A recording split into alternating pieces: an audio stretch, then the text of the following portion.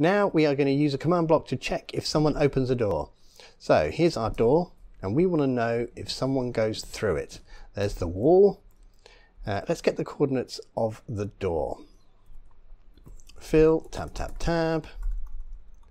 Those are my coordinates. Let's pop down a command block. Always active, repeat. Execute if block at my coordinates is a Minecraft oak door. Done. Okay, let's get a comparator and pop that there. It is an oak door. We could also run the command here, say hi. Yeah, I'm just going to use the comparator. So it is an oak door. Well, that's sort of useful, but we want to know if the oak door is open. So all we have to do is add open equals true. Done. Well, it's not open. Now it is open.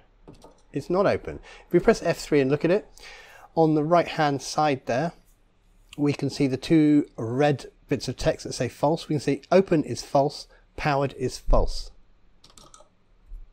Open is true. That's what we're checking. So we could check if it was powered as well. Let's get a redstone block. REDS. Let's pop that down.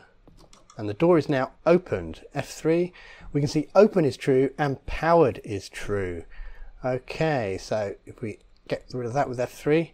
So here we could check open is true, or we could check powered is true. Now it is powered. I'm shutting it myself, but it's still powered. If we get rid of that, there we go. So that is how you rather simply check if a door is opened, so you can see if someone's going out or, I suppose, coming in. That's it for this video.